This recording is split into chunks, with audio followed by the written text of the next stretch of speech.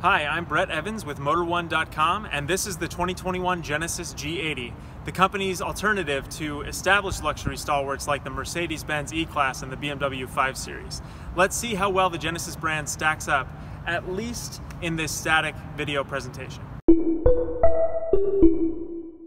The G80 is a mid-size rear-drive sedan that also competes with the Audi A6, Jaguar XF, Cadillac CT5, and lame duck Lincoln Continental.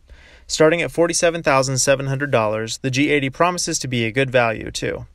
That price gets you a 300 horsepower, 2.5-liter turbocharged 4 with rear-wheel drive, although all-wheel drive is optional. And if you're power mad, the Genesis is also available with a 3.5-liter turbo V6, boasting 375 horses and 391 pound-feet.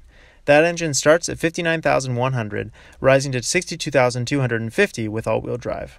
Well, this is the first chance we've had to spend any in-person time with the Genesis G80, and it looks really good. There's a very strong family resemblance established by this big shield grille and these two dash-shaped headlights.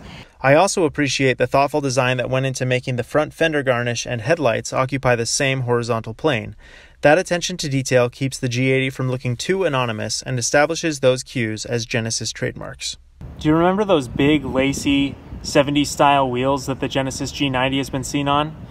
Well, the G80 doesn't quite go that far, but you can still see some of that lattice work in the centers of these wheels, as well as in the front bumper's air intake and peppered throughout the rest of the vehicle. There's a very strong family resemblance established by this big shield grille and these two dash-shaped headlights. The same shape is repeated in the faux fender vents and on the taillights, and in between is a really, really strong aggressive shoulder line that gives the G80 a very planted, square stance. Another one of my favorite styling features is the G80's gently hunched rear deck. There's a lot of fastback design to this car, but Genesis keeps it from looking too droopy with a crisp, subtle ducktail rear spoiler.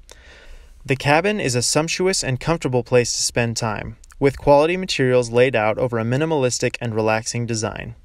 The leather feels good, as do the open-pore wood panels, and the handles and switches are well damped, imparting a feeling of luxury and attention to detail. As the second ground-up debut since the company revealed its new styling signature on the GV80 SUV, it's clear designers spent their time getting the little things right on this car. This interesting navy blue and brown two-tone is really kind of surprising and attractive. Overall, it's just a really nice look. I also appreciate this boat-style tiller, which kind of recalls the one on the Hyundai Sonata, but it's still a very attractive piece. It works just as well here as it does in that midsize sedan. Okay, here's something to note. So this is technically a midsize luxury sedan, but as I'm about to show you, it honestly has full-size space. I'm 6 feet tall, and I kind of have long legs.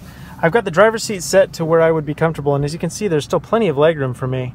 Another interesting feature is this passenger seat control for the rear seat passengers.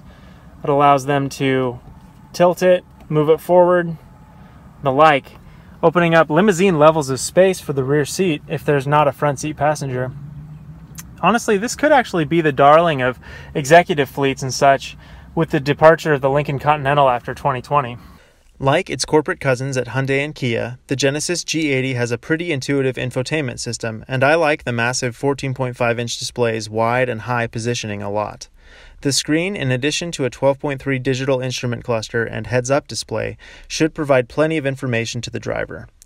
The attractively lace-patterned rotary dial in the center console, called Genesis Integrated Controller, is relatively intuitive as well, and it features handwriting recognition. My favorite gimmick is the Sounds of Nature setting, which plays relaxing ambient noises over the car's audio speakers, a good antidote to road rage. What I like most about the Genesis G80 is that it's not trying to be a European luxury sedan. It's very confidently South Korean.